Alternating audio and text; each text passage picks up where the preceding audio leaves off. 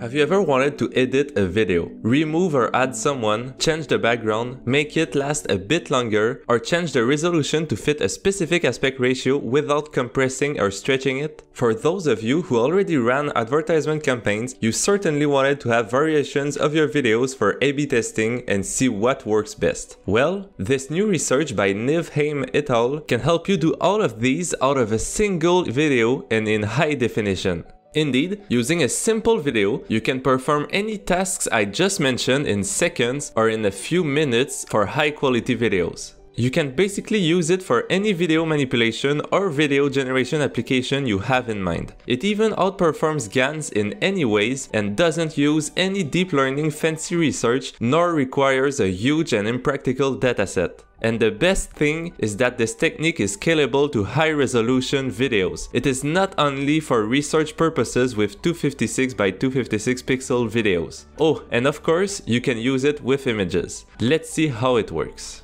The model is called Video-Based Generative Patch Nearest Neighbors, VGPNN. Instead of using complex algorithms and models like GANs or transformers, the researchers that developed VGPNN opt for a much simpler approach but revisited: the nearest neighbor algorithm. First, they downscale the image in a pyramid way, where each level is of lower resolution than the one above. Then, they add random noise to the coarsest level to generate a different image, similar to what GANs do in the compressed space after encoding the image. Note that here I will say image for simplicity, but in this case, since it's applied to videos, the process is made on 3 frames simultaneously, adding a time dimension. But the explanation stays the same with an extra step at the end. The image at the coarsest scale with noise added is divided into multiple small square patches. All patches in the image with noise added are replaced with the most similar patch from the initial scaled down image without noise. This most similar patch is measured with the nearest neighbor algorithm, as we will see. Most of these patches will stay the same, but depending on the added noise, some patches will change just enough to make them look more similar to another patch in the initial image. This is the VPNN output you see here. These changes are just enough to generate a new version of the image. Then, this first output is upscaled and used to compare with the input image of the next scale to act as a noisy version of it. And the same steps are repeated in this next iteration. We split these images into small patches and replace the previously generated ones with the most similar ones at the current step. Let's get into this VPNN module we just covered.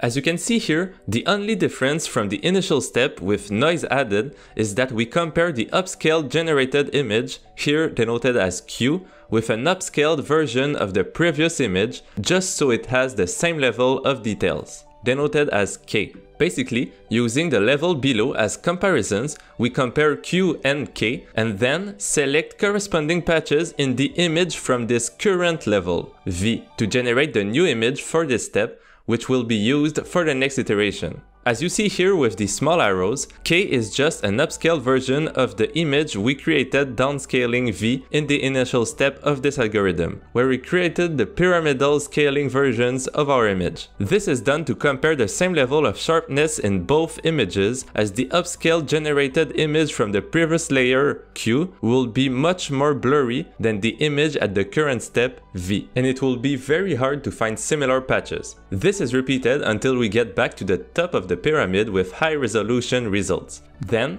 all these generated patches are folded into a video.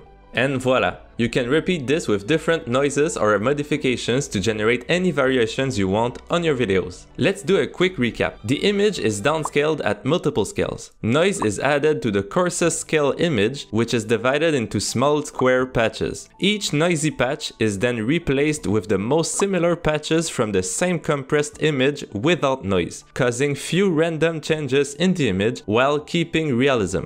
Both the newly generated image and image without noise of this step are upscaled and compared to find the most similar patches with the nearest neighbor again. These most similar patches are then chosen from the image at the current resolution to generate a new image for this step again. And we repeat this upscaling and comparing steps until we get back to the top of the pyramid with high resolution results. Of course, the results are not perfect. You can still see some artifacts like people appearing and disappearing at weird places or simply copy-pasting someone in some cases, making it very obvious if you focus on it. Still, it's only the first paper attacking video manipulations with the nearest neighbor algorithm and making it scalable to high-resolution videos. It's always awesome to see different approaches. I'm super excited to see the next paper improving upon this one. Also, the results are still quite impressive, and they could be used as a data augmentation tool for models working on videos due to their very low runtime, allowing other models to train on larger and more diverse datasets without much cost.